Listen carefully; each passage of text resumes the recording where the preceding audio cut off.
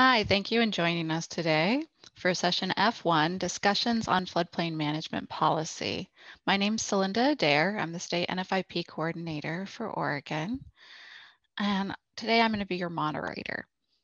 We're going to go through 3 different presentations today. I'll be introducing each presenter and presentation individually, and then we'll have a Q&A session. One important housekeeping notice, please don't wait till the end of the sessions to put your questions in. Feel free to enter them at any time. It'll actually work easier and make Q&A go a little faster and simpler if they're flowing in through the presentation. So as you feel inspired, feel free to put those in. If you have any questions or concerns or issues, you can also contact the staff for assistance or flag that through the Q&A process, and we'll get assistance to you right away. With that, I'd like to introduce our first presenter. Joel Scata is an attorney with the Natural Resource Defense Council's Water and Climate Team. He advocates for and develops federal and state policies and programs that help adapt the U.S. to the impacts of climate change. Some of his focuses have been on better public access to flood risk information and enacting stronger flood protection standards. His presentation today is titled Changing the NFIP for a Changing Climate. Update the NFIP's floodplain management regulations. It's an important topic. We look forward to hearing about it now. Hello, I'm Joel Scata. I'm an attorney for the Natural Resources Defense Council, NRDC. I work for NRDC's Water and Climate Team. Our team focuses on helping communities prepare for and adapt to the impacts of climate change, in particular, increased flood risk and sea level rise. My presentation today is titled Changing the NFIP for a Changing Climate, Update the NFIP's Floodplain Management Regulations. So let's get started. Flooding poses a significant threat to life and property and is the most common natural hazard in the United States. Since 1973, the National Flood Insurance Program, NFIP, has paid more than $69 billion in flood insurance claims, half of which have occurred in the last 12 years. Further, the risk of flooding is increasing due to climate change impacts like sea level rise and changing precipitation patterns, as well as development in the nation's floodplains. As atmospheric gases, greenhouse gases continue to rise, flood risk will continue to increase, presenting grave challenges to our nation's cities, towns, and neighborhoods. Congress established the NFIP in 1968 to reduce flood damages nationwide and to ease the federal government's financial burden for providing disaster recovery. To achieve this goal, the NFIP was designed to perform 3 primary functions. First, the NFIP provides federally backed flood insurance to property owners and renters. Second, the NFIP establishes minimum building, land use, and floodplain management criteria designed to reduce future flood damages that participating communities must adopt to enable their residents to purchase NFIP insurance coverage. And third, the NFIP develops maps that depict certain high-risk flood areas, which not only provide the basis for the application of the NFIP's construction and land use requirements, but also inform community planning, the design and construction of infrastructure, and local land use decisions. Congress required the NFIP to have building, land use, and floodplain management criteria that, to the maximum extent feasible, will limit risky development and future flood damages. However, the minimum criteria for construction and land use in flood-prone areas have not been comprehensively amended since the early 1970s. Nor have NFIP flood maps that depict future flood risks been developed despite congressional mandates to do such. Given the substantial amount of credible scientific evidence concerning climate change's role in increasing flood risk, coupled with growing development in flood hazard areas, the nation cannot rely on a federal program that is failing to adequately account for these impacts. This presentation will describe how smart policy and the law both mandate that the NFIP implementing regulations be amended to adequately account for the increasing risk of flooding due to climate change and future development. Proposed changes to the NFIP's building, land use, and mapping regulations will be discussed.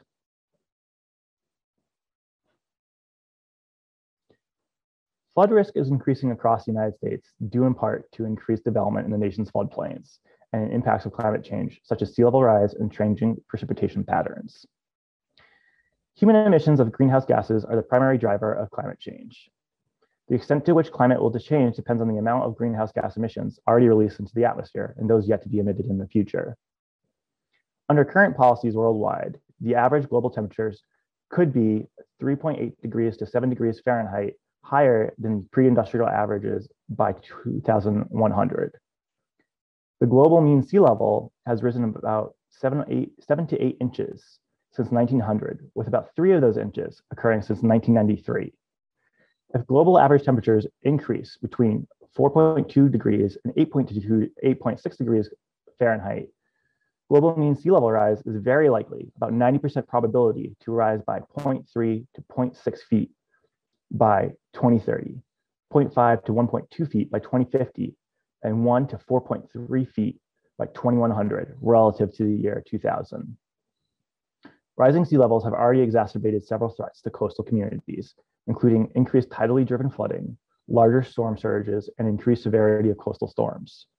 Flooding amplified by sea level rise poses significant economic, social, health, and environmental risks to coastal land, infrastructure, property, ecosystems, and communities. Also, climate change has detectably influenced important drivers of floods, such as rainfall and snowmelt. Well-established relationships between temperature and humidity suggest that warming temperatures increase evaporation rates and the atmosphere's water holding capacity, leading to a higher level of water vapor in the atmosphere. This increases the likelihood of more frequent and intense precipitation events. Heavy precipitation events have become more frequent and intense over the same time period in nearly every region of the country, with the largest changes in the northern Great Plains, the Midwest, and the Northeast. In 2018, for instance, climate change made exceptional rainfall across the Mid-Atlantic 1.1 to 2.3 times more likely and contributed to months of severe flooding. Extreme precipitation events are expected to get even more frequent and severe as the climate warms. One recent study found that by 2020 to the 2049 period, even a medium emission scenario could increase the frequency of extreme precipitation by more than 200% in some US regions and increase the magnitude of those events by more than 20%. However, even without factoring in the effects of climate change, damages from coastal flooding and inland flooding are projected to increase significantly as the US population grows and development in the flood-prone areas expands. In 2010, the US population was 309 million people, almost a 10% increase from the population in 2000. The US Census Bureau predicts that the US population will reach 400 million people by mid-century. Millions of people, with estimates ranging from 15 to nearly 41 million, are already exposed to significant flooding in the United States. A recent study, Estimates of Present and Future Flood Risk in the Countermonious United States, estimates that 40.8 million people in the US, which comprises about 13% of the population, live in a 100-year fluvial or pluvial floodplain. This represents substantially higher exposure than previous estimates suggest. Per this study, projected population growth and increased exposure to floods not only indicate that millions more will be at risk of floods by 2050, but also that population growth is occurring faster in more frequently flooded areas, for example, the 50-year flood zone, compared to less frequently flooded areas, such as the 500-year flood zone. Economic activity, development, and population growth have occurred and are continuing to occur in high flood areas. Given these projections, the NFIP must update the construction and land use requirements to construct such increasing development in flood-prone areas and reduce the potential for flood-prone damages. So what can be done? Forward-looking construction and land use standards and mapping future conditions are proven to reduce flood risk. So designing and constructing residential, commercial, and public infrastructure to reduce or to exceed minimum NFIP requirements can reduce flood risk, increase safety, and prevent property loss. Additionally, such mitigation has been adopted by multiple state and local jurisdictions and is found to be a financially sound investment, demonstrating its feasibility. For instance, building single-family homes to the flood elevation requirements of the most recent International Residential Code and the International Building Code, the I codes, in comparison to the NFIP's minimum flood elevation requirement, provides a 6-to-1 benefit cost ratio. Since 2015, the I codes have required at least 1 foot of elevation or freeboard above the height of the 1% annual chance flood, the 100-year flood. This aspect of the I codes saves $550 million over the long term for every year of new buildings built to the code. Even exceeding the 2015 I Code elevations requirements for riverine and coastal flooding enjoys a benefit cost ratio of 5:1 and 7:1, respectively. For riverine flooding, every dollar spent to build new homes higher out of the floodplain, up to 5 feet above the height of the 100-year flood, saves about $5 in costs. For coastal flooding, greater elevation above the height of the 100-year flood for new coastal homes in B zones is widely cost effective. When the incrementally efficient maximum of the increase in building height is assessed on a state level, the aggregate benefit cost ratio, which is the summing of benefits and costs over all the states, is approximately 7:1, which means that $7 is saved for every dollar spent to build new coastal buildings in V and VE zones above the base flood elevation. However, the number of flood damage claims on structures built in accordance with the NFIP's minimum building and land use criteria is trending upward. The NFI building and land use requirements are the most widely adopted development standards in the nation as compared to building codes, subdivision standards, or zoning.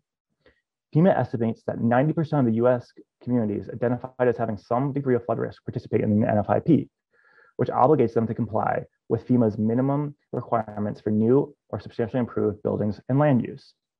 Yet the NFIP requirements for buildings and structures have remained largely unchanged since 1971 and no longer meet the minimum industry standards for flood safety.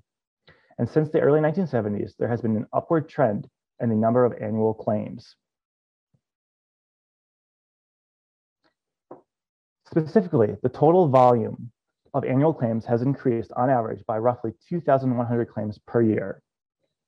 Even excluding the high loss years of 2005, 2012, and 2017, the total volume of annual claims still increased on average by around 900 claims per year. While pre-firm policies appear to experience claims at a higher rate than post-firm policies, the percent of post-firm SFHA or flood post-firm 100-year payments as a percent of all payments has steadily increased. Post-firm claims have rapidly increased in the last 2 decades, while pre-firm claims have stayed relatively consistent. In 2006, American Institute for Research study concluded that while the NFIP building standards do reduce flood losses to new construction under the 100-year flood events, to some extent, the building standards are implemented in conjunction with flood insurance rate maps, which do not account for increasing flood hazards in the future. Thus, while the NFIP building standards may generally be cost-effective today, their future effectiveness will be reduced as flood maps become obsolete due to changing flood conditions. Revising building and land use standards may be one of the ways to compensate for changing flood conditions in the future. Smart policy and the law both mandate that the NFIP revise the NFIP implementing regulations to adequately account for the increased risk of flooding. Flood losses happen when development and population growth occur in areas prone to flooding. Guiding where and how development and redevelopment occurs is the most effective means to reduce flooding loss. The National Flood Insurance Act, which established the NFIP, vests FEMA with a mandatory duty to periodically develop comprehensive criteria, which to the maximum extent feasible will limit development of flood-prone land and assist in reducing flood damages. From time to time, the NFIP must, on the basis of studies and investigations authorized by FEMA, develop comprehensive criteria, which to the maximum extent feasible will constrict the development of land, which is exposed to flood damage where appropriate, guide the development of proposed construction away from locations which are threatened by flood hazards, assist in reducing damages caused by floods, and otherwise improve the long-range land management and use of flood-prone areas. So those 4 factors are what the minimum criteria that established building and land use standards must, to the maximum extent feasible, meet. So state and local governments are prohibited from participating in the NFIP unless those entities have adopted adequate land use and control measures that equal or exceed the comprehensive criteria established by the NFIP. While the NFIP minimum standards do reduce flood damage to an extent, such standards are falling far short of the maximum feasible extent requirement mandated by Congress. Further, as required by law, NFIP flood maps must include relevant information from the National Oceanic and Atmospheric Administration and the United States Geological Survey relating to the best available science regarding future changes in sea level rise, precipitation, and hurricane intensity. And any future risk assessment issued by the Technical Mapping Advisory Committee whenever NFIP flood maps are revised and updated. So that means that NFIP flood maps per Congress must be accounting for future conditions, either from NOAA or from the recommendations issued by TMAC. In the context of the overarching mandate of the NFIP, the program is making inadequate progress, though, in reducing flood damages and guiding development away from locations threatened by flooding. As such, the NFIP implementing regulations should be amended to develop forward-looking minimum construction standards and land use criteria for flood-prone areas to satisfy the congressional mandate. And for flood insurance program, the NFIP implementing regulations should be as followed.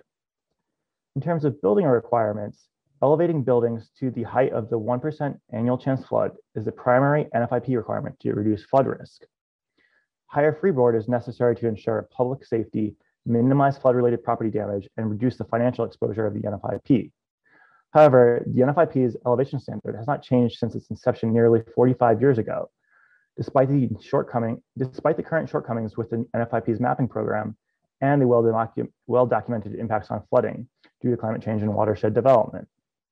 The NFIP's elevation standard now lags behind the widely adopted minimum industry standards for flood safety, clearly falling short of the maximum extent feasible requirement mandated by Congress for the NFIP construction and land use requirements. So one of the proposals from ASFPM and NRDC is that non-critical structures, your residential structures, in A zones should have a freeboard standard of 2 feet. So that means that any new home or substantially improved home should be built 2 feet above the height of the 100-year floodplain to account for increasing flood risk and due to climate change. Multiple states and NFIP precipitating communities have already adopted a freeboard standard requiring structures be elevated 2 feet above the height of the 100-year flood, which clearly demonstrates that a higher freeboard standard is feasible. In addition, benefit cost analysis conducted by the National Institute of Building Sciences, and FEMA have shown that such a standard in riverine areas provides significant cost savings and avoided flood damages. As for E zones, for non-critical structures in the B zones, the NFIP should require a higher freeboard standard of 4 feet above the non-sea level rise adjusted base flood elevation for new construction and for substantial damage or improvements to existing structures. Per a 2008 FEMA study, which is the supplement to the 2006 evaluation of the National Flood Insurance Program, 4 feet of freeboard was found to be highly cost-effective in these zones. The additional cost to elevate 4 feet above the 100-year flood was significantly outweighed by the amount it saved in reduced flood damages, both to homeowners and to the program.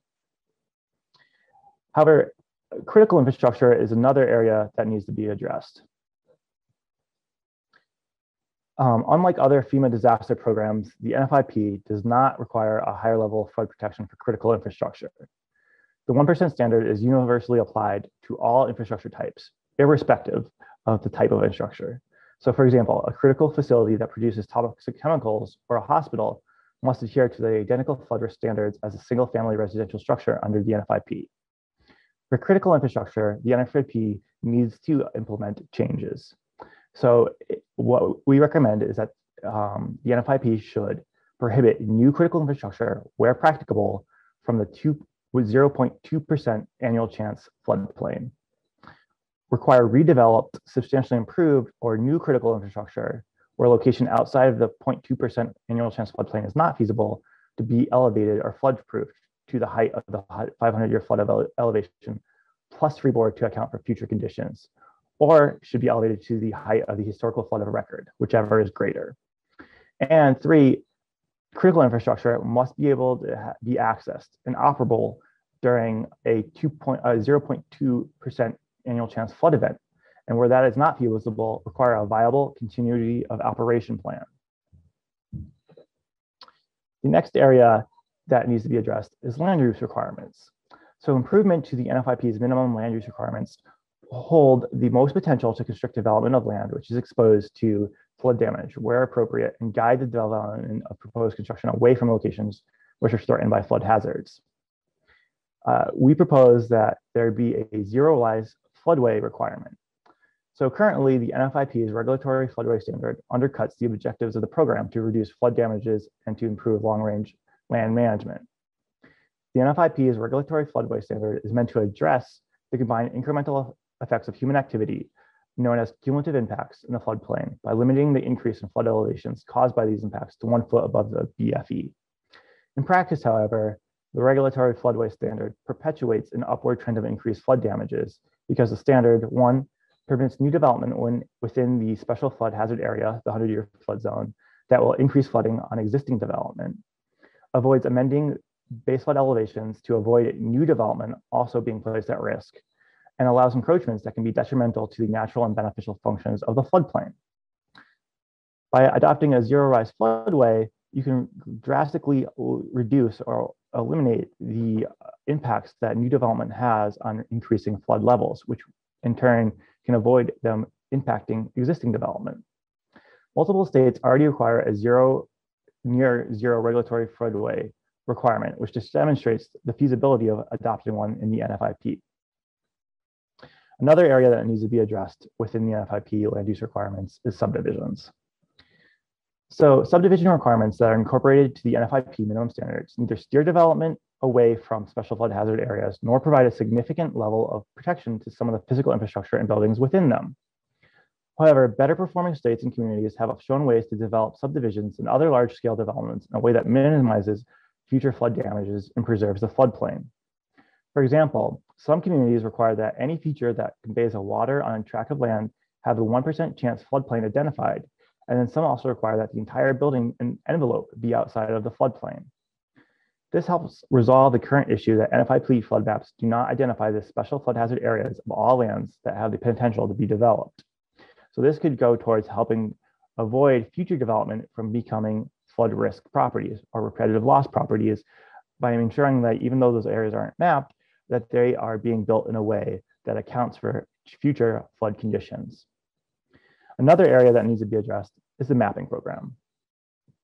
So most of the flood hazard maps that are used nationwide to determine minimum building design and other floodplain development standards are at best a reflection of the current flood risk. The issue with using historical risk alone to predict current risk is that these risks will change in the future due to foreseeable factors, such as rising sea levels, heavier rain events, and population growth. In many places, these factors will cause floods to increase in both frequency and severity, putting an increasing number of Americans at risk. NFIP flood maps should incorporate relevant information from NOAA and USGS relating to the best available science regarding sea level, precipitation, and intensity of hurricanes, as well as incorporate TMAC's future risk assessment and any revision or update of NFIP flood maps. Congress has required this on NFIP flood maps since 2012. Lastly, the program needs to address the mitigation aspects of it. So breaking the cycle of flood damage is an important objective of the NFIP. As such, the NFIP requires pre-firm buildings. Those are buildings built before the program or the adoption of a flood map for the region in which the building is located that are improved design. And so once those buildings are improved beyond a certain threshold or that incur a certain level of damage, such as 50% of their market value, to be brought in compliance with the current floodplain management regulations. The NFIP's increased cost of compliance coverage provides funds up to $30,000 to assist NFIP policyholders whose homes are repetitively or substantially damaged by a flood to satisfy that requirement. So to just clarify it a little bit, the NFIP has what's considered a substantial improvement or substantial damage standard. Once a building is damaged or improved by more than 50% of the structure's market value pre-flood or pre-improvement, then that building must be brought up to the current standard of the NFIP minimum requirements. Often that is elevating the building. The ICC provides $30,000 as part of the insurance policy to help cover that cost. Per 42 USC section 4011, or the statute that helps authorize the NFIP, the NFIP must provide policyholders the ability to purchase insurance to cover the cost of implementing measures that are consistent with the NFIP's land use and control measures. However, the cap on ICC coverage needs to be raised because currently $30,000 is falling short of what most projects cost. We recommend the cap should be raised to $60,000, and an optional ICC coverage option that exceeds the primary coverage cap of $60,000 for an extra fee should be offered. Much has been learned since the enactment of the NFIP over 50 years ago. FEMA states and communities have learned the strengths and weaknesses of different land use and building standards to reduce flood damage over this time. Additionally, technological advancements to identify and map flood hazard areas have evolved tremendously. The body of science connecting climate change to an increased risk of flooding is clear.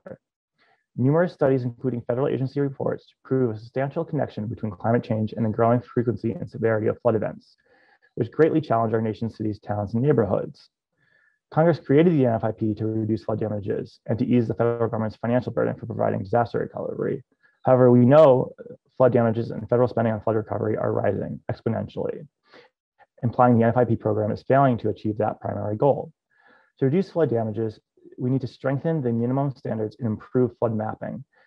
And we must ensure that the NFIP is adequately accounting for the impact of climate change increasing development on flood hazards. That mandates that we improve the minimum building and land use criteria that communities must adopt to participate in the NFIP. And that is why ASFPM and NRDC filed a petition with FEMA to request the agency amend the NFIP implementing regulations to ensure that programs construction, land use, mapping, and mitigation components account for future flood risk. Thank you. Thanks very much for that. I've got some questions from the audience that we're going to go ahead and ask you, so I'll read them off first here. By adopting a zero-rise floodplain, wouldn't that result in effectively prohibiting all development in the floodplain, or wouldn't it at least require an engineer's evaluation in order to perform any work in the floodplain, including extremely minor work? So we looked at other communities that have already adopted zero-rise regulations for their floodplains, and there's a few states that have them in their communities that put them in place. We're not looking to make it overly burdensome to develop, but more so to make sure that development can occur in a way that's not increasing the risk to existing development. Under the current standard with a 1-foot rise, any property that was already in the floodplain will only increasingly become vulnerable as that floodplain gets built out. And so we see with a zero-rise floodway standard that there'd be a good way to at least make sure that future development isn't already impacting the area that's already developed. Great, thank you. The next question. If adopted, the higher elevation requirement would result in much larger construction costs and remediation costs. How does this requirement fit in with addressing mitigation in the disadvantaged communities we saw in the plenary sessions?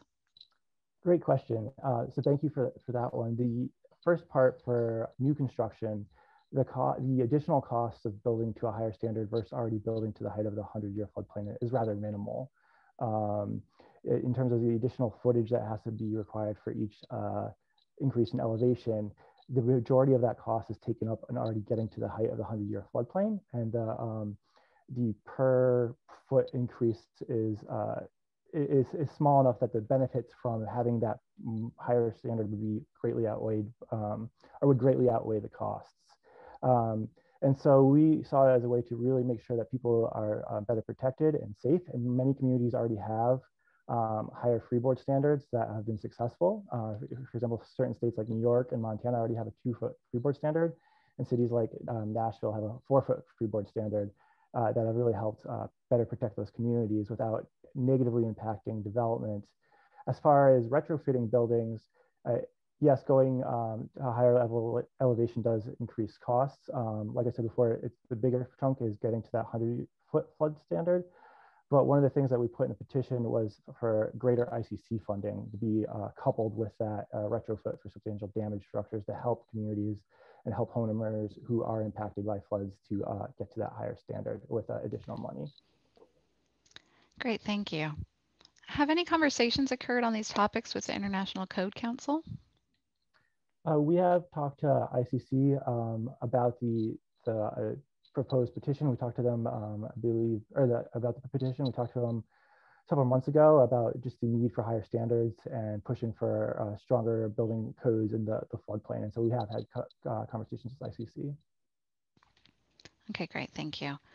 Another question, could the growth in post-firm claim payments be at least partially due to the escalation in values of newer buildings? That's a great question. Yeah, thank you. So for post-firm payments as a portion of total payments, the graph I showed, I believe, yes, that partially some of those payments could be due to more high valued assets being built. But if you also compare the number of post-firm claims to the number of pre-firm claims, while the number of pre-firm claims are higher than post-firm claims, the actual number or percentage of post-firm claims is getting bigger. So that's not looking at the dollar value, but just the claim amount. And over time, the number of post-firm claims is becoming a bigger portion of overall claims total. And that's where we're starting to see that there could be correlation between bigger floods happening due to development and climate change and the need to update the standards since they haven't been updated since the early 70s. Thank you. Joel, you provide some very good recommendations. What do you think the probability of FEMA incorporating a 1-foot freeboard is? I can't speak for FEMA, but I would hope that the probability is high. FEMA has long advocated for mitigation measures. A lot of the mitigation assessment team reports that they put out after disasters have called for freeboard standards, often some of them up to 2 feet.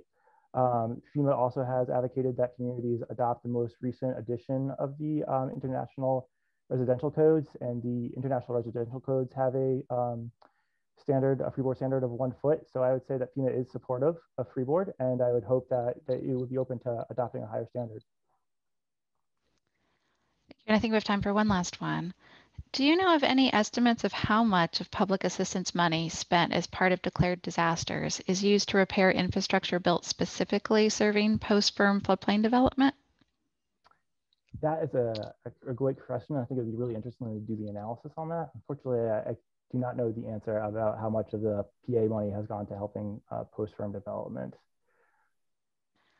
Okay, it looks like we do have time to sneak one more in.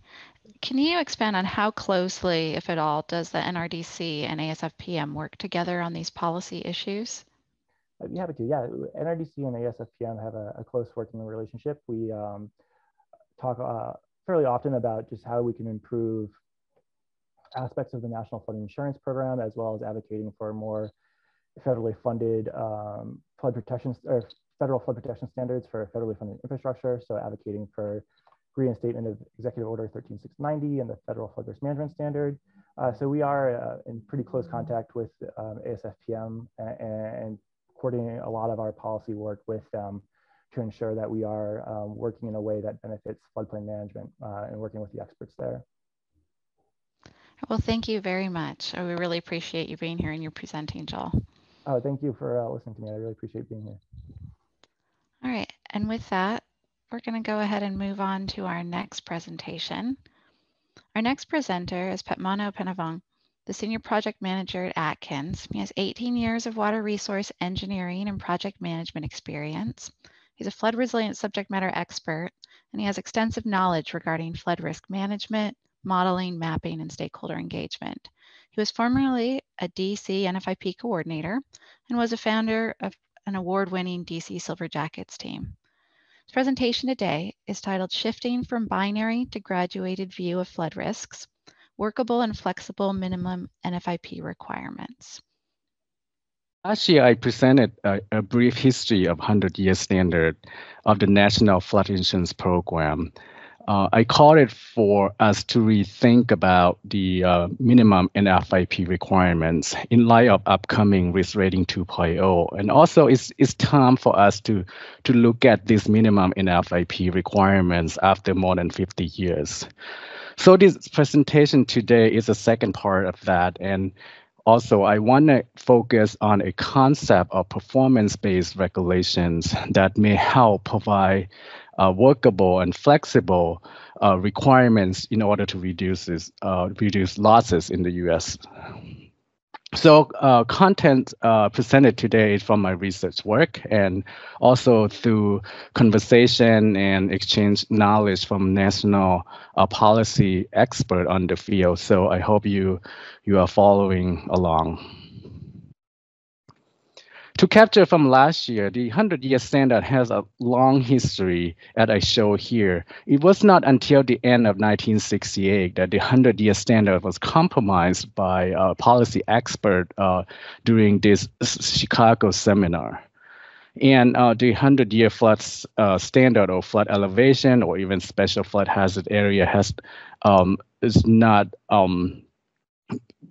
become the standard until the rulemaking process in 1969 and 1971. Since then, there were several attempts to revisit this 100-year standard, either to increase or decrease the standard. As you know, the standard has been with us for many, many years and become federal minimum standards that we are very familiar with. The NFIP was established by the National Flood Insurance Act of 1968. The original intent and purpose of the act provided this flexibility that allows the federal government to work with other state and local government in order to make the program work. It also recognized the program has to evolve when we have better knowledge and better experience over time, so that we can improve the program. On mapping side, the Act authorized the continued reassessment flood hazards, not only for the flood insurance rating purposes, but also the land use requirements of the Act. The NFIP is a volunteer program. I want to emphasize that. So the Congress recognized this concept of federalism, that federal government must work with state and local government to implement the program. And also certain power will still with the state and local government in the US Constitution.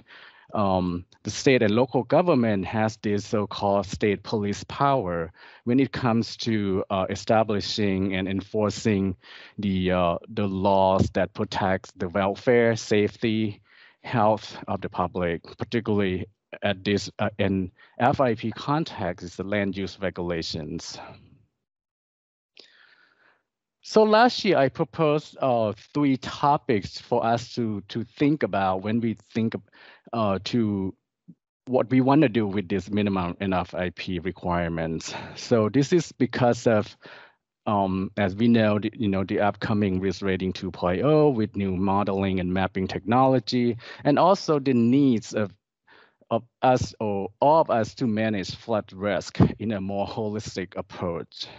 So these are 3 topics that I highlighted last year, but today I want to focus on the last topic, particularly where our current 44 CFR, to me, my opinion, is considered very prescriptive regulations, and that sometimes it hamstrings the state and local government to go above and beyond, and also in some cases it's just hard to even just achieve the original intent and goal of the NFIP. So I want to focus today on this concept of performance-based regulations. This is not to suggest that it's the right approach for us to take, but it's something that we can explore in order to achieve risk-informed NFIP. So let's set aside 10-15 minutes from now to kind of focus on this concept and kind of forget about the current 44 CFR for now. So you may ask, what is performance-based regulation? Some other people have already created an acronym for a PBR. What is PBR? So to simply explain, this is the regulatory approach that focus on the outcome, the goal at the end, rather than prescriptive processes and techniques and procedures to get there, but more on focus on the goal and outcome, and then allow us to get there in different way. So everyone may have seen or even been inside this luxury hotel and casino in Las Vegas. This is the most unique buildings in the world. It's not because of the design itself as a shape of pyramid, but the mechanical smoke management system here that I want to focus on. So under the building code at the time around early 1990s, which is very prescriptive in nature, the mechanical room at the top of this pyramid would have to design to accommodate a large number of fans to be able to draw the smoke that rise up from the ground level. So furthermore, guests or whoever stay at the hotel very, very top level, they will have a hard time to get out of the hotel during the fire hazard event. And also the fan, the sound of the fans, it would be very difficult for them to manage. So what the engineers did or worked with the Clark County Building Department at the time, they agree on this performance-based approach to design the smoke management system. So what they came out with is a series of fans and ducts supply the air at a lower level to push the air and smoke out of the balcony and then circulate inside this atrium, to allow it to rise up and be able to be exhausted by a fewer number of fans up at the apex level. So this design would allow people to have enough time to evacuate of the building. That's the one of the goal of the design that they set in the beginning. So this is just an example of the early application of the performance-based regulation. The approach is not new. It has been looked at by many national policy experts, notably law professor Kerry Koglianis from the University of Pennsylvania Law School, who I had an opportunity to talk to, and he has involved with multiple efforts by particular federal government agency to explore the PBR or performance-based regulation in health, safety, and environment regulations particularly. For example, in 2018, funded by Department of Transportation and Research Board, the National Academy of Sciences published a report how to design the safety regulations for high hazard industries. And Professor Koglianis was a big part of that study and report. So the PBR, the performance-based regulation, has some pros and cons, as you probably start to gather here. Although they provide flexibility, innovation, things outside of the box, and in some cases probably provide some cost saving for the regulated entities. But if we don't design well, particularly what to measure, what the performance would be, it would have these unintended consequences. One way to think about it, like tests, like SAT tests or any other test. I don't want to say a CFM exam, but you got the point that if we so focus on the test itself, and then we lose all the concepts and idea and lesson that we want to learn, and we want to avoid that kind of the consequences when we think about this PBR. There's many examples that I has been exploring, and notably for the federal level, another big one is from the Nuclear Regulatory Commission. So NRC has been worked on this concept for many years. I believe started like early 2000s. So they have been created a framework processes for agency regulations and guidance, and also oversight processes. They came up with framework, as you see here, and process to go through. So In order to do that, they has been exploring this probabilistic flood hazard assessment to be able to support the risk-informed performance-based framework to be able to quantify risk and be able to measure and monitor it. And as you know, we have been using the PFRA, the probabilistic flood risk assessment, to support the risk rating 2.0. So that's a lesson here that to be learned from NRC. Another example from the state level, last year in December, Hawaii Public Utility Commission issued a decision to adopt this comprehensive framework of utility regulations. So they set out 3 big goals and desired outcome that tie into them. For customer experience goal, they have an outcome of affordability, right? Set very high level.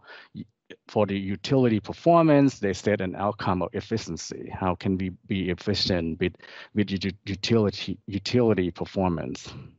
And I like the think about the societal outcome in terms of greenhouse gas emission reduction goal and also being resilient. And that's something that we really care about.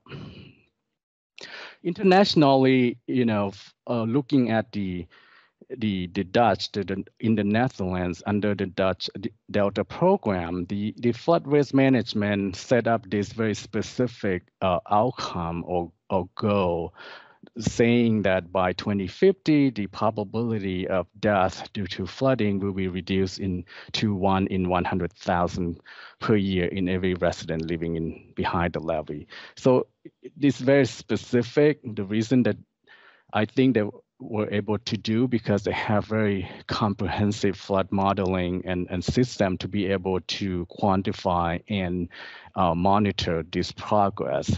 So you are interested more, the Dutch Delta program issued a report in 2020 to tell us the progress there on this program.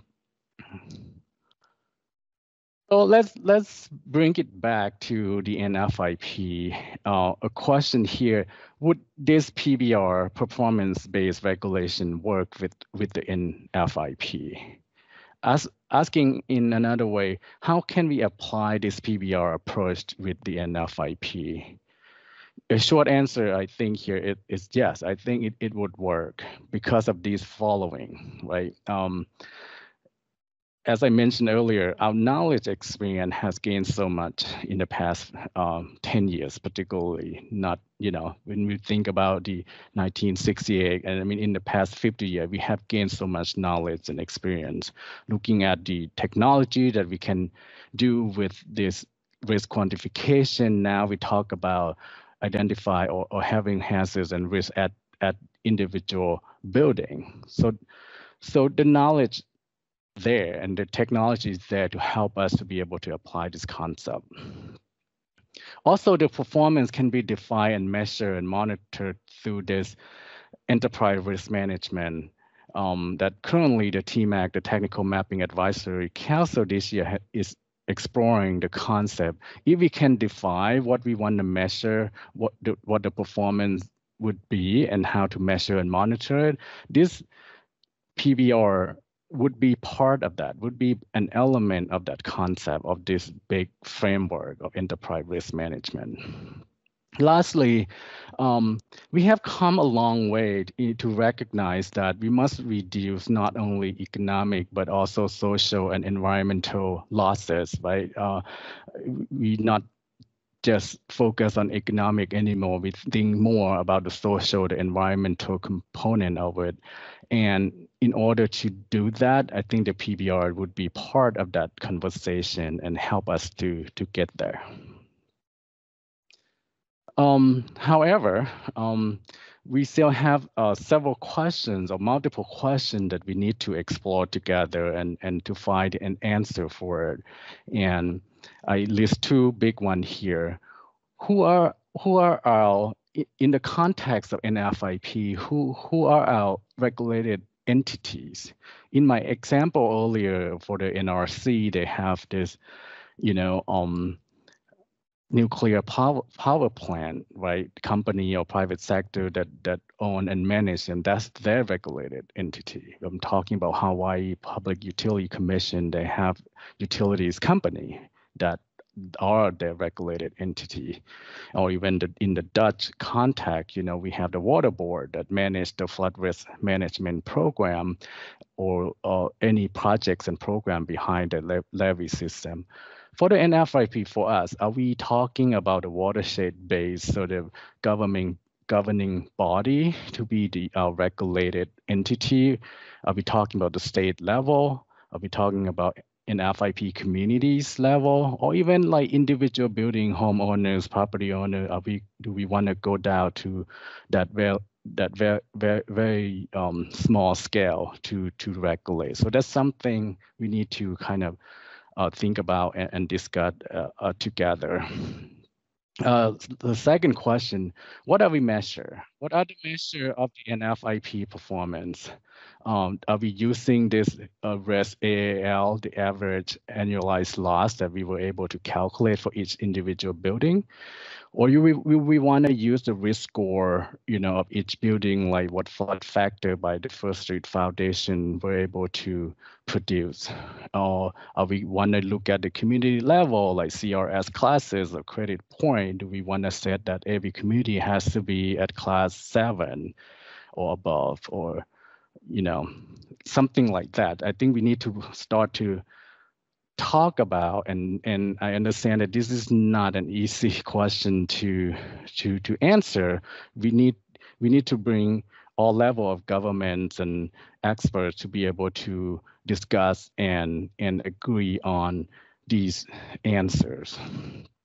However, good news is that our technology, our knowledge are on our side. We have data and tools to be able to help us achieve this original goal of NFIP. So we have the data and tools. So I think it's just a matter of getting together and be able to decide and come up with something that we can work with. So with that, I want to sort of sum up in 3 key takeaways here for you. First, risk-informed NFIP is possible because of, as I mentioned, our knowledge and technology is with us. We have that in order to quantify the risk. But in order to achieve that, a new framework is needed to better connect all these programs, particularly the NFIP program like mapping, floodplain management, insurance, and mitigation. We have to find a way to connect them better and to be able to inform each other. And if we want to set the goal and objective, all of these need to work together to be able to achieve that. And the PBR, the performance-based regulation, would be a tool to be able to help to connect them better. Because they provide flexibility, innovation, and save costs, but a caution is that we need to think through what we want to measure to make sure that it's adequately defined, measured, and also monitored in order to make it work. So with that, thank you for your attentions, and I'm looking forward to getting your feedback and answer some of your questions. Thank you. Thank you for that great presentation. We're going to start the Q&A. The first question I have is, how would you envision the changes to the minimum standards under PBR? I don't know that I even understand how to phrase PBR regulations. Thank you. Thank you for the questions. I'm glad that we have this presentation at the end of today, and also we have a chance to view other presentations yesterday and earlier today. So you probably heard, risk rating 2.0 is coming out. You heard about the future flood risk data, the new, the envisioning sort of FEMA flood mapping program, and also, a lot of things that seems to is coming, right? That seems to be like the future of the program.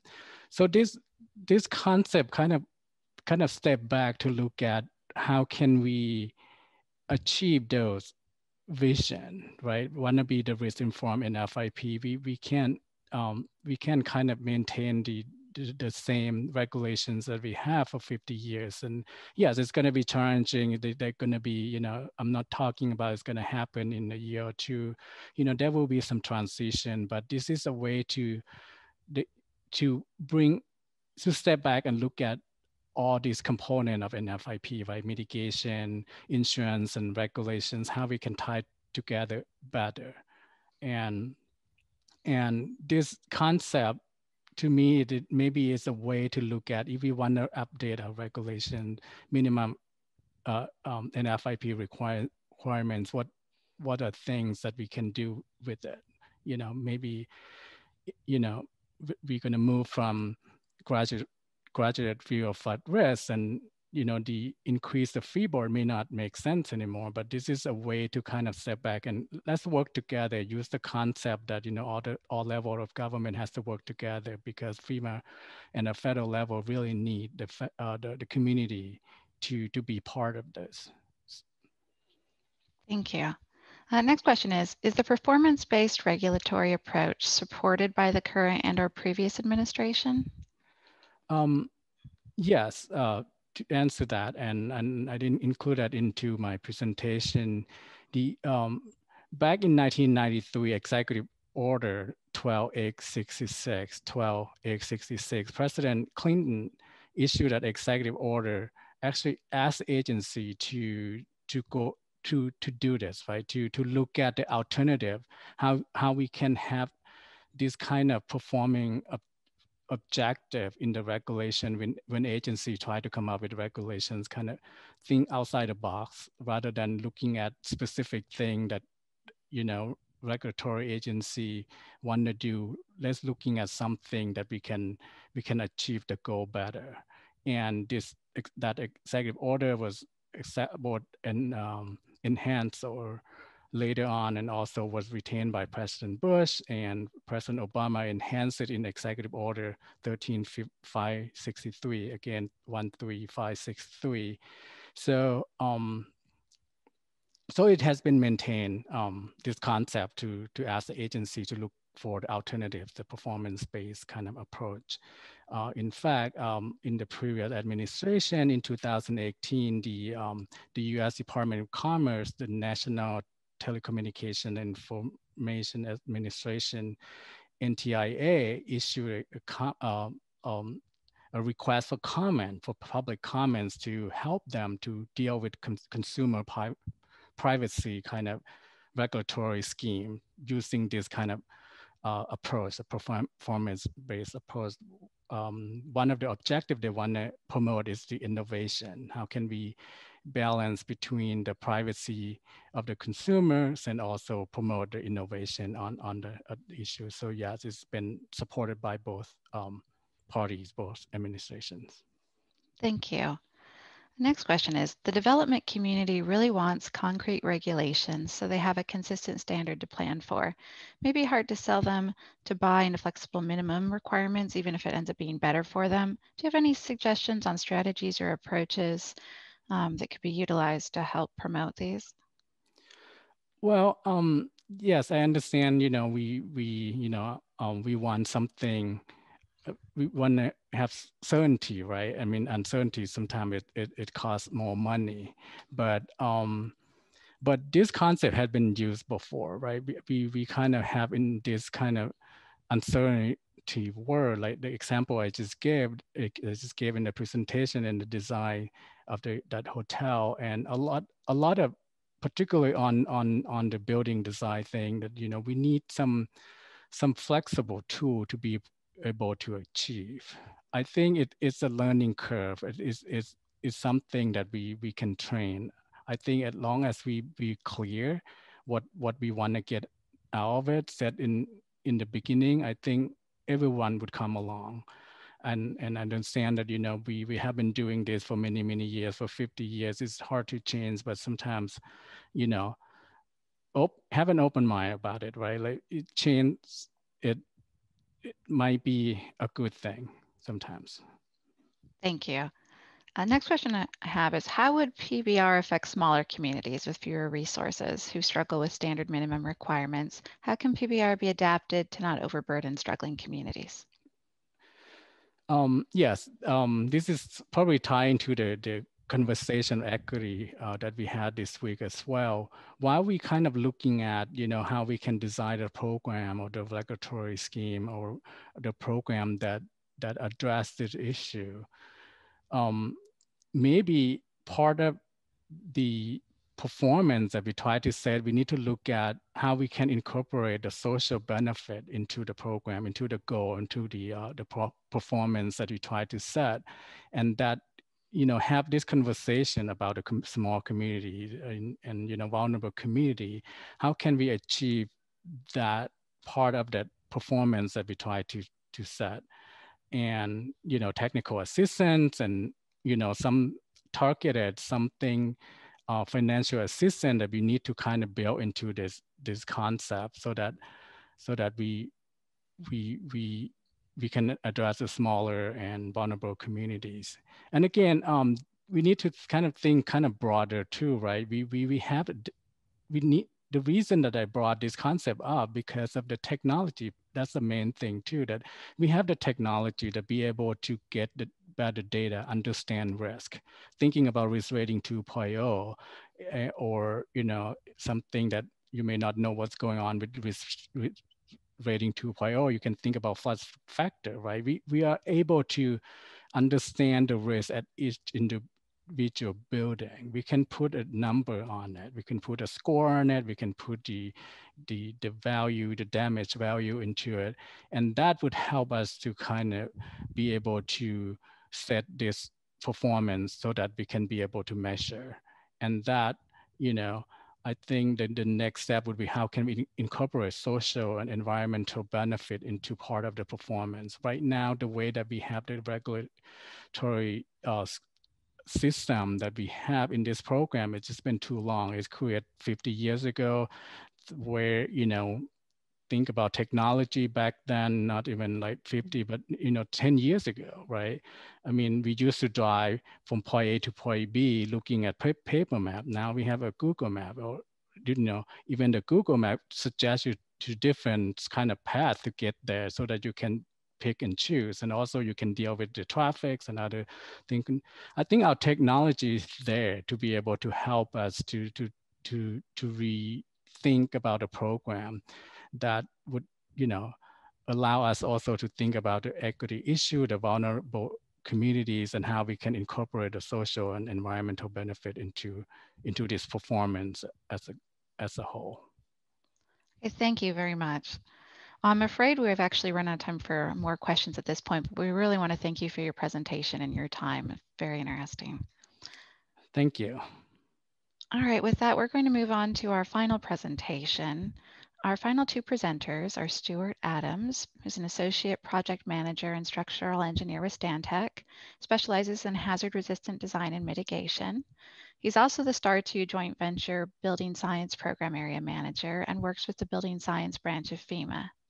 He was recently the contractor lead for Puerto Rico mitigation assessment team and wind region development efforts following Hurricanes Irma and Maria, and is a subject matter expert for community resilience. He's also very passionate about community engagement. Our other presenter is Dr. Carol Friedland. She's a CFM and a professional engineer. She's an associate professor in the Burt S. Turner Department of Construction Management at Louisiana State University. Her research focuses on the cost effectiveness of wind and flood resilient homes. Dr. Friedland serves on the ASCE 24 Committee and ASCE 7 Flood Load Subcommittee. Their presentation is the compelling case for residential flood resistant construction appraisal addendum. And we'll play that now. Good afternoon. I would like to start this presentation with a question.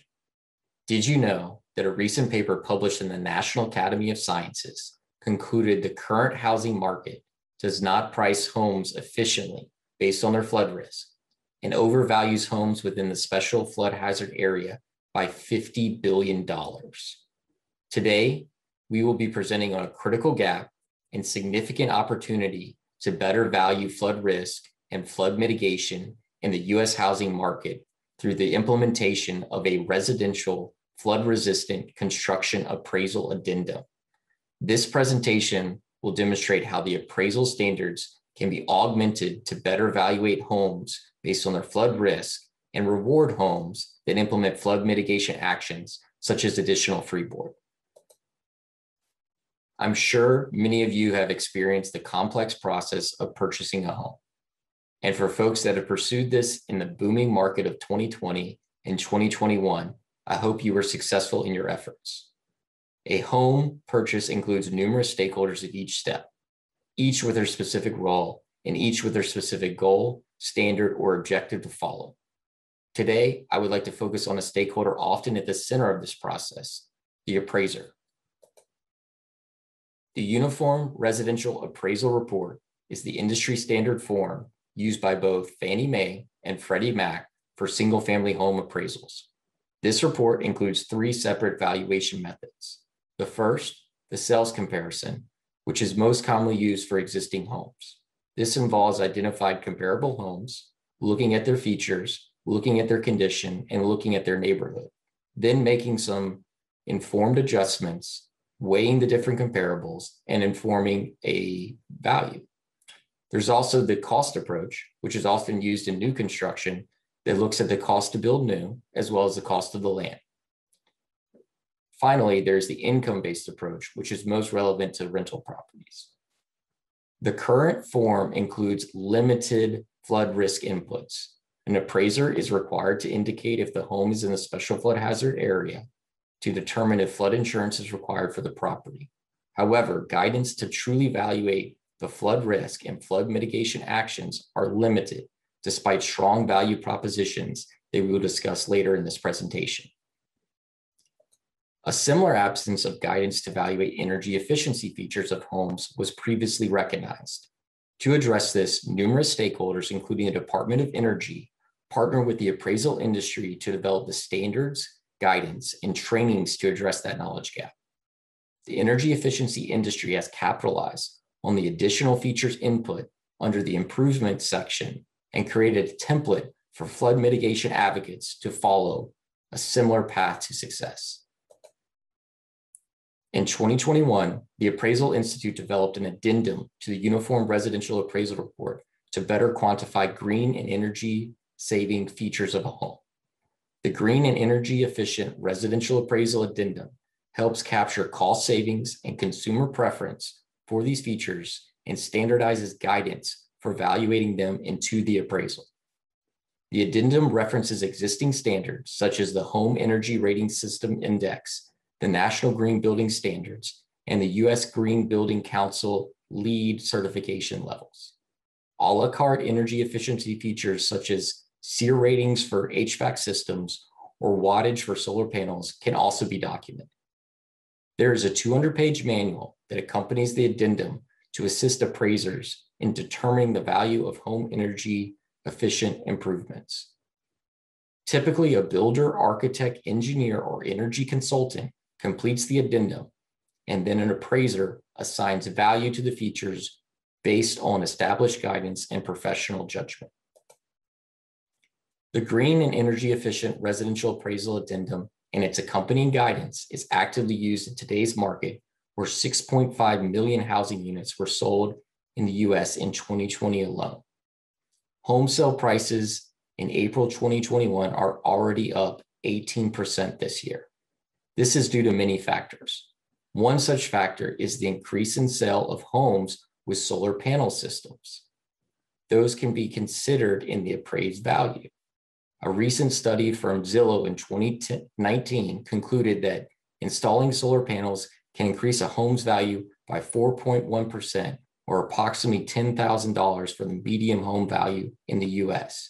In New Jersey, the increase was documented at 9.9%, or $33,000 per home that was evaluated. That's truly significant. Properly appraising homes for their energy efficient features is important, and the standard to do this has been established during the past decade. Fannie and Freddie are assuming billions of dollars of mortgages that include items such as solar panel value. Fannie and Freddie are also lending on homes with significant flood risk. And based on many defensible studies, the market and the appraisal process does not adequately price flood risk nor reward flood mitigation in the appraised value of a home. This is concerning and creates significant risk exposure to taxpayer-backed companies. Fannie and Freddie are government-sponsored entities that support the housing market by buying mortgage loans, repackaging them as mortgage-backed securities, and then reselling them. The vast majority of single-family homes that are purchased in the US are backed by Fannie and Freddie. Fannie Mae, in its 2020 10K report, a required SEC filing, stated that flooding poses one of the greatest risks to its portfolio. An additional concern is private lenders are actively moving their loans exposed to flood risk to federally backed Fannie and Freddie products faster than their other mortgages. This is increasing taxpayer risk. Using the green and energy efficient residential appraisal addendum as a model, we propose to address this critical issue of flood risk and protect taxpayer dollars by developing a flood resistant construction residential appraisal addendum and accompanying guidance manual and curriculum. Cost savings of insurance premium reductions from items such as freeboard, as well as consumer preference to have a resilient home, can be documented and used to augment the appraised value. The approach is not punitive, as the proposed addendum only adds value to a home based on flood mitigation features. However, over time, the addendum should recalibrate the housing market to better price flood risk and flood mitigation. Example flood mitigation actions that could be documented and considered for valuation in the appraised addendum include home elevation and freeboard, elevation of utilities, and engineered flood vents. Other considerations like community rating system, CRS discounts could also be included. Collectively, insurance savings, consumer preference, and losses avoided would be considered for appraised value based on flood mitigation actions. In economic terms, this is an externality, a kind of value that is not currently priced in, but could be. The addendum allows the market to reward the builder who constructed with additional freeboard, as well as an existing seller who made a resilient retrofit to add engineered flood vents. Both can sell the home for additional value to recoup cost. The buyer also benefits from a more resilient investment with monthly cost reductions on insurance. There's also other potential stakeholders, such as a realtor who can promote houses and quality of life with a flood-resistant home. Finally, this benefits the broader housing market as we create an economic incentive to invest in resilience without introducing additional government regulations or requiring costly subsidies. We wanted to present a quick case study that demonstrates the economic value of freeboard construction. This research is supported by Louisiana Sea Grant and is a project where Monica Ferris at the University of New Orleans and her team and my team at LSU were looking at the incentives and barriers to freeboard construction.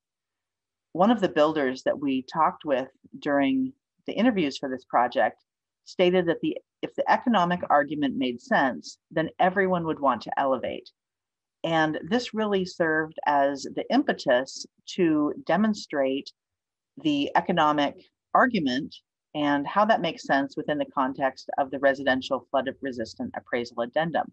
So we're looking at a new 2,000 square foot home with an estimated construction cost of $155 per square foot.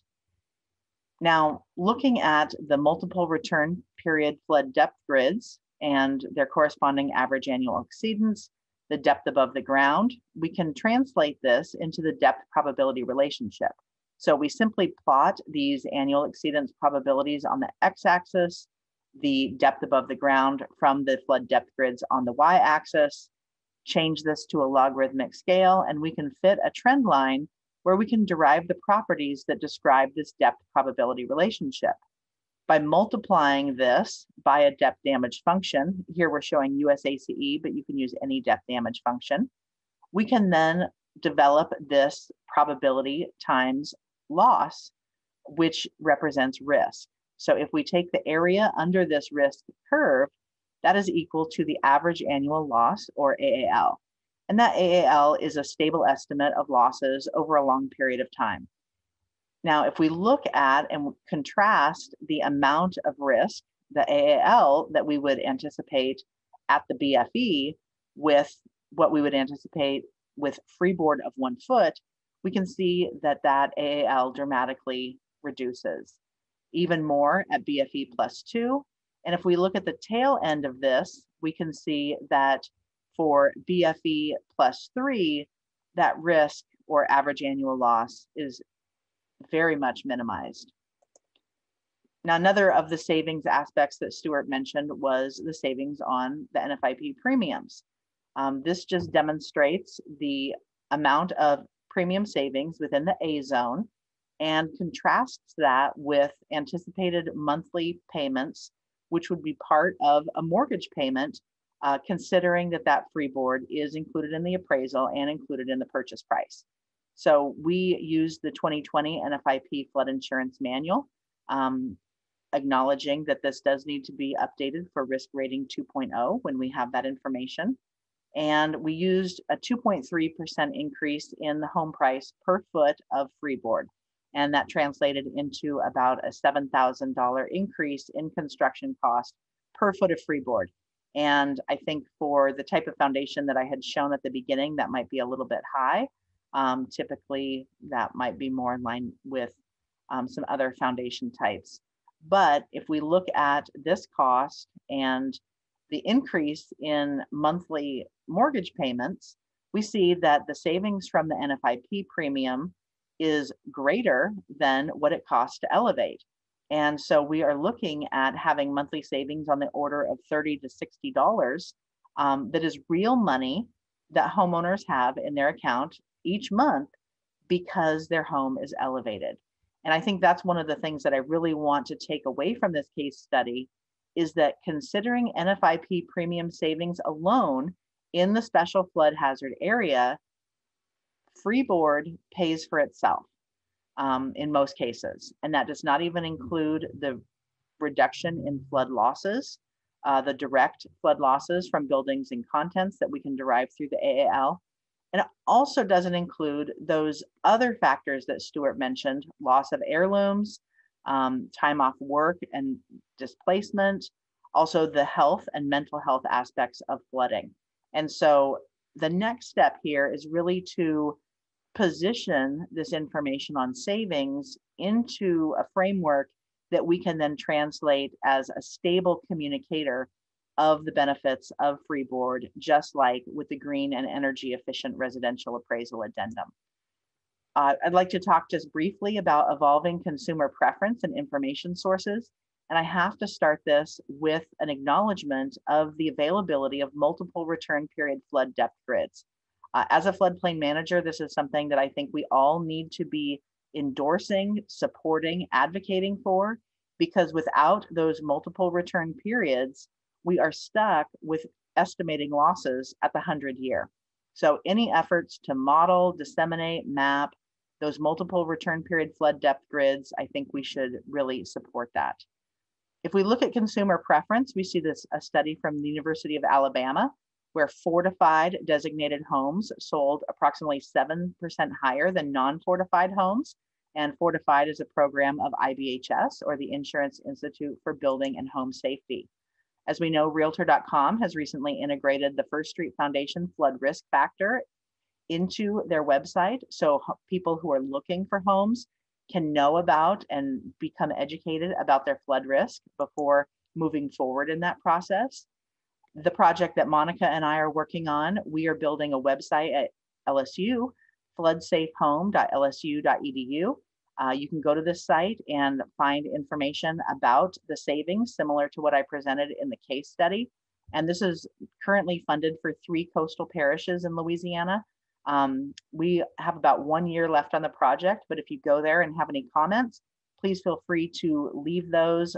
There's a survey link that you can leave those, or you can also email me. And then another project that I'm involved with is funded by the National Academies of Science, Engineering, and Medicine Gulf Research Program. This is headed up by Chris Emmerich at the University of Central Florida, looking at building resilience, home resilience, and community resilience. Hazardaware.org is the site. And this just right now has information about the project, and that will be populated with information about AALs for multiple hazards and what steps people can take to reduce those risks. So we are seeing consumers preferring resilient homes, and we're also seeing the information sources becoming available that support these types of decisions. Currently, flood risk reducing features are not efficiently conveyed the appraised value of homes. We could change that. With a flood-resistant construction residential appraisal addendum, they would capture the added value from insurance savings, losses avoided, and consumer preference for stronger homes. The addendum and accompanying guidance would enable the market to reward the builder who employs flood mitigation techniques for new construction. As Carol mentioned before, a builder in Louisiana specifically stated a disconnect with freeboard value exists in the market where the nominal cost to construct do not easily convey to the buyer. The appraisal addendum can help resolve this.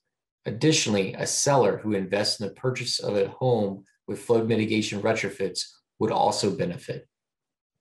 Also, a buyer could benefit from a lower interest rate due to a better loan to value or debt to income ratio based on a higher appraisal. Also, future insurance savings and peace of mind from stronger homes would be notable. Finally, the homeowner who uses a home equity loan for retrofits would definitely benefit. I would like to pause on this item, as I believe this has immense potential. A homeowner who invests in flood mitigation, such as elevating your utilities or installing engineered flood vents using a home equity loan, would not require immediate out-of-pocket expenses or even an HMA grant. Companies in the flood mitigation industry could capitalize on this to offer creative products that limit direct costs to homeowners. Finally, there's a larger scale vision of the addendum's impact. It normalizes the market by allowing prices to more closely reflect vulnerability and resilience. The addendum would only reward homes with flood mitigation features. This is not a punitive addendum. It's essentially a net positive for all involved. But as home value for flood mitigation is better communicated into appraisals, the market should correct the current issue where many homes with flood-resistant construction are undervalued and homes with more vulnerabilities to flood hazards are overvalued. The key stakeholders for augmenting the appraisal process include the Appraisal Foundation and the Appraisal Institute. The Appraisal Foundation was congressionally authorized in 1989 as a source of appraisal standards and provides voluntary guidance on recognized valuation methods and techniques for all valuation professionals. In 2011, the Appraisal Foundation established a memorandum of agreement with the Department of Energy, which has led to significant advancement in appraisal valuation for energy efficiency. ASFPM should pursue a memorandum of agreement with the Appraisal Foundation to collaborate on improved appraisals and also partner with the Appraisal Institute, the developer of the Green and Energy Efficient Residential Appraisal Addendum, to work with their professional standards and guidance committee to develop a flood-resistant construction residential appraisal addendum. Collectively, this effort would influence trillions of dollars worth of mortgage investments and lead to a more resilient U.S. Thank you very much for that great presentation. Dr. Friedland isn't able to join us for the live Q&A, but we have Stuart Adams here with us. So I'll ask the first question. How universally is the energy efficiency appraisal addendum used across the US? That's a great question. The green and energy efficient appraisal addendum is only really called upon when a builder or homeowner is truly informed of their energy efficiency features. The Fannie Mae and Freddie Mac Universal Residential Appraisal Report does have some specific call outs for energy efficient that can be just immediately put into the form. And what it is when a homeowner or engineer or architect is informed that there are special energy features, they can call upon the addendum, which then triggers the need for a appraisal professional that's educated on filling out the addendum. And I think they have to do about 30 hours worth of course training, but it's used throughout the United States. I think it's more that the basis of developing the addendum has just helped evolve the energy efficient valuation of homes. And the actual addendum's not used as often as they anticipated, but the valuation tool manual, it's a 200-page book that helps appraisers evaluate the energy efficiency features. My understanding that's used very readily. And also I think as more homes have solar panels or other specific energy efficiency features, I think you'll start to see this addendum used even more. And I wanted to clarify that the addendum has been out since 2011. Thank you. The next question I have is for substantial improvement, substantial damage. Would this affect when instead of traditional market appraisals, communities require actual cash value or replacement cost appreciated? I think what I mean is how would this affect that situation? That's a good question. I think just the way to take this is an addendum that can be called upon when it benefits the homeowner or benefits the builder. It's not necessarily something that has to be used every time a house is appraised. And so I think that's the best way to approach it. And I think there's many different stakeholders that are involved. And I think there's many of them that would truly benefit from this. Thank you. So I've got another question for you. What do you see as the next steps? So the next steps, so the Appraisal Institute is the one that created the Green Energy Efficiency Addendum. I've reached out to them. They're very interested in pursuing a flood version or even a multi-hazard version. But it requires a lot of work. So there's the development of the addendum. There's the development of evaluation manual. There's potential curriculum for appraisers to do this work. So it's not something that can be done just by an individual or even just a small team. It has to be truly pursued at a larger level. In 2011, the Department of Energy partnered with the Appraisal Foundation, and that helped be a catalyst to them getting to the finish line. And so I think there needs to be a strong push from FEMA, from Institute for Insurance and Business and Home Safety. I think ASFPM can play an active role. So I really think it's a very, the doors are open and I think they're ready to be taken. There's a template for us to do it, and it just really needs to have good, strong backing. Well, I think there's lots of interest expressed so far in the comments. I've got another question for you. How can this impact vulnerable communities? So that's a good point. So again, this is intended to be an additive component to appraisers. So a vulnerable community member might already own a home. And so they might be looking at doing a retrofit to their home, but it might be a distinct cost that they're unable to do. So there's a company, I believe it's out of South Carolina, it's called My Smart Home, that understands that when they replace a roof with a more resilient roof, they can get insurance discounts, and they kind of proactively take out a second mortgage, essentially a HELOC on the home to do the new roof. And they use the insurance savings that come over the next decade to help pay that off. So it's no out of cost to the homeowner. And so I think the same thing could be done for a vulnerable community member who wants to elevate their home or add engineered flood vents, where they could work with a team such as SmartVent or somebody else like that in the community in the industry and get a retrofit to help protect their home, and their recognized insurance savings would be there and be used to help pay off the loan. And then also you would be able to take out the HELOC with confidence because the appraised value of your home would be increased when you receive those mitigation actions. So it's part of just the overall flow of how the housing market works. And this is one of the missing pieces right now. That's great. Thank you very much for that answer and for this presentation in general. There's been a lot of positive comments on here, and I'll just note one of them they think this would be really amazing. There's many residents that buy in here, they're in a special flood hazard area, and they don't always know everything that entails. And so there's a lot of good feedback here of how beneficial this would be.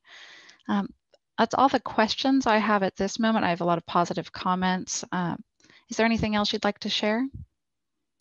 You know, I think the presentation kind of talked about it generally and then got in the weeds a little bit for a few examples. But I go back to the Louisiana example where a builder says in Louisiana, where I'm originally from, where, you know, there's often some conservative approaches to things. And they say if they could sell the home for the additional cost of freeboard, it'd be a no-brainer, because they want to help the community. They want people to have long-term health and well-being in the homes that they're building.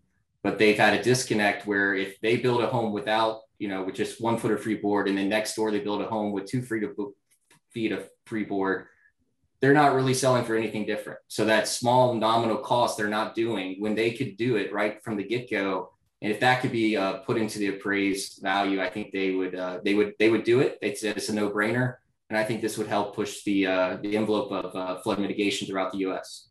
And I think it really, truly could influence trillions of dollars worth of transactions. And there's one other thing. They asked if you have a link to the My Smart Home company in South Carolina. Yeah, I'll make sure to send that out. Okay. Well, thank you very much. We really appreciate your presentation. I agree with all the positive feedback coming through the chat. It's very well done. And that wraps up our presentations for this session. Thank you everybody for coming and participating and taking time out of your day. It's been a great honor to be your moderator today. And with that, we'll wrap it up.